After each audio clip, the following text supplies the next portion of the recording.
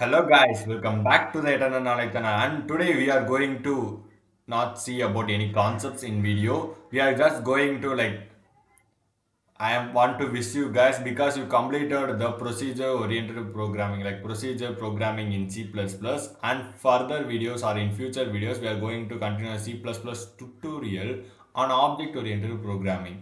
So before entering into object oriented programming, first of all we need to check our what are the concepts we studied in past. So to check our knowledge we need to take few tests, okay, about procedure programming in C++. So I have few questions for you to check your knowledge.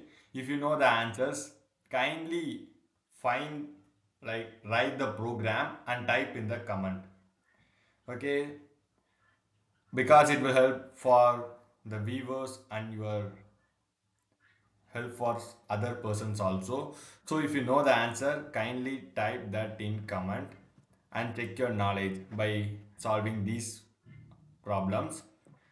So yeah guys, and who are all following up to this video, I will very thankful for you for following up to this video, and kindly give a subscribe button and give like button. I will also upload my college vlog when I entered into college after next month. So let's say enter into the problems and see what are the problems you are going to solve. And these are the practice questions on C++. The first concept that we saw in our C++ tutorial is variables and literals.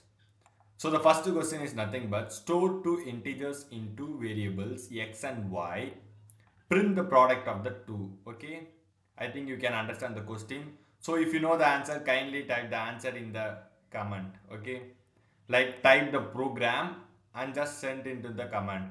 It will help for some other viewers. So next concept is operators. In operators, like write a program to enter a four-digit number from the keyboard. Okay, and add 8 to the number and then divide it by 3. Now the modulus of that number is taken with 5 and then multiply the resultant value by 5. Display the final result, guys. This is kind of some kind of, it's kind of seem complex for weaving, but when you apply it and do in programming, it will very simple, guys. It's kind of one line answer, so you can definitely try this question. Okay, this concept is operators. And the next is if else. In if else we already solved so many problems and upload it in a sorts. So this is, I think, the same question, but just try, guys. Okay, write a program to check whether a entered character is lowercase or uppercase. I think this kind of some easy question, but just try. Okay, next concept is loop, and this is the most famous concept for beginners in loops. Okay, print the following pattern using loop. These star patterns, you need to print these star patterns. Okay, the next concept is function. By function, define a function that returns the product of two numbers entered by the user. Okay, I think you can understand the question. If you don't know or if you have some kind of doubt in these concepts, kindly check the video that is given in the description. I give a description in playlist, like you can go and check. The next concept is array. In array, take 10 integer inputs from user and store them in an array and print them on screen. First you need to take 10 integer from user and store that in a specific array that you already declared, and after that you need to print them, like you need to display. The next concept is pointers. Write a program to print the address of the pointer to a variable whose value is input from the user. The value is input from the user and you need to display the address of that value. Next concept is string.